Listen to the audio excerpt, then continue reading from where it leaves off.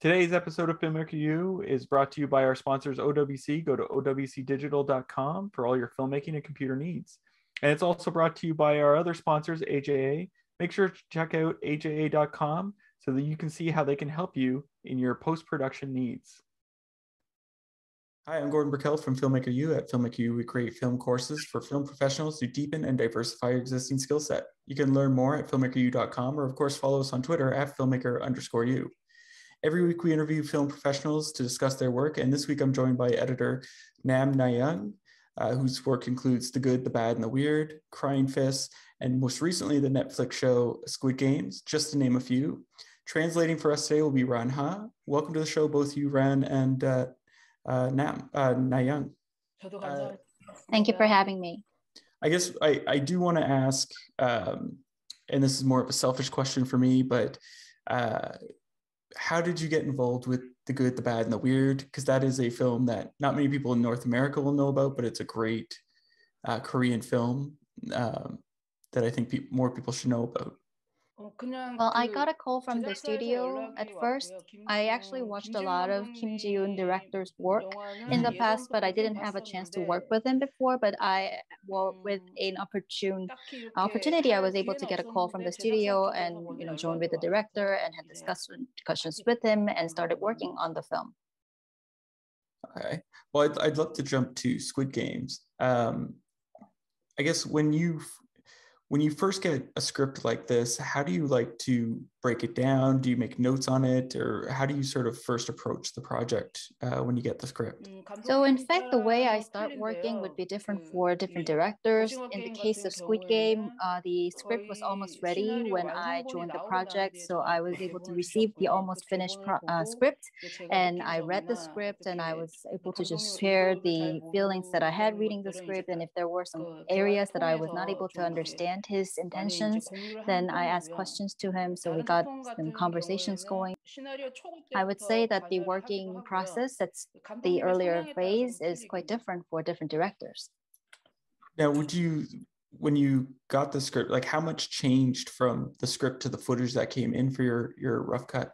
Or sorry, for your the rushes of the dailies? Well, there was no big change from the script to the final version. Well, I actually did editing mostly according to the script, but there were some cases where I had to edit the orders of scenes so that it would be increasing the tension of the drama. And since the running time of the series is quite long, I had to make some adjustment according to that too. So in terms of building tension, when you get these rushes in, a lot of it's going to rely on performance, and the script and different elements. So how do you like to craft a scene that has tension or suspense in it? Or how do you like to approach it, I guess would be a better way of asking. When I approach the scenes with a high level of tension, I would first analyze the content of the scene, whether it is focusing more on the events, whether it is more focused on the emotions of the characters, make a judgment around that, and then I would edit accordingly. And when there is a scene that the emotion should be highlighted, then I would just follow the emotional arc of the character and probably have more shots with the close-ups of the actor. So the performance of the actor would be more important in these cases.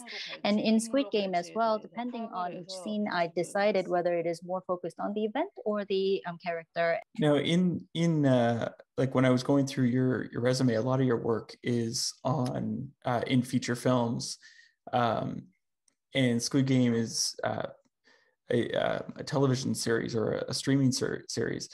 Was there something you learned from your experience on feature film that you took into editing this for Netflix, or is there something new that you learned while you were working on this? Well, I did work in a lot of feature films in the past, so I didn't really have a lot of chances to work on a series, but director Hwang of Squid Game, used to direct a lot of the feature films himself. So I was able to work on this project because he asked me out.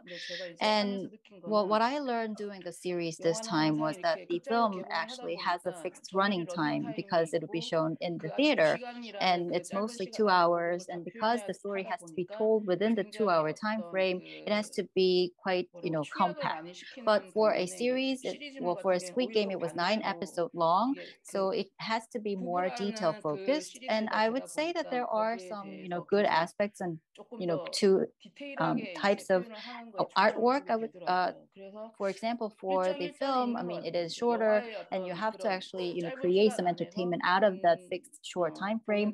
And for a series, you can actually approach it with a more relaxed manner and be more sophisticated because you have more time to maneuver. So I am planning to work on more series in my future, works as long as the films. I guess when I talk to other Korean editors, they've talked about on feature films having on-set editors. Was that something similar that occurred for Squid Games? And I guess could you explain what you received from the on-set editor if it is the same? Are we referring to a person who was doing a rougher preliminary editing job? Yeah, like when I talked to the editor of Parasite, they talked about how in Korea they'll have someone on set cutting the scenes so that the director can see them as it's going. And then that gets handed off to the editor. So I was wondering if that was the same for Squid Game. On-set editor in Korea is actually a role that is playing partly the role of the scripter, and in the cases of the feature film where the VFX is quite heavily used, then you can actually do a on-set editing and you can actually see the feel of it quite easily on the set. And in Squid Game, we also had an on-set editor, and there are different directors wanting different things from the onset editor. What the director might have a lot of his or her thoughts infused into the onset editing, or there would be other cases where the onset editor would be just doing the onset editor's jobs on their own. In the case of Squid Game, well, it was the first time for director Hwang to work on a series, so he didn't have enough time to give too much opinions on the onset edited version. So the onset editor actually sent me the version that he or she created themselves. And but I didn't really look at it to do my editing job. The onset editing version was used only to make a conversation with the director. Now, earlier you talked about moving scenes around in Squid Game to build more tension. What were some of the changes that were made, or what scenes were moved around to help build that tension? Well, there is a sequence in the Glass Stepping Stones game. There are 3 events that are happening in parallel. The Glass Stepping Stones game is ongoing, and the VIPs are looking at the Glass Stepping Stones game. And the police, who is the sibling to the masked manager, is actually, going on his own adventure too.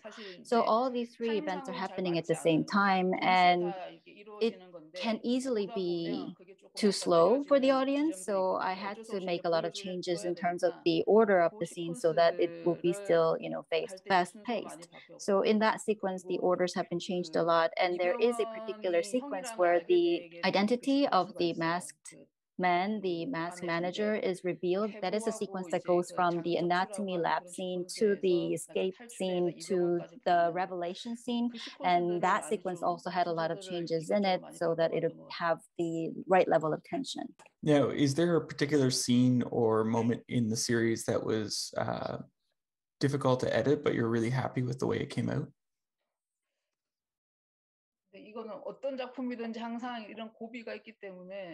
Well, I would say that there are challenges in all the projects that I take on, so I don't really have any particularly, difficult moment or memory that I can recall from Squid Game, but I would say that every moment of it was so challenging, so I don't really have any specific moment to tell you.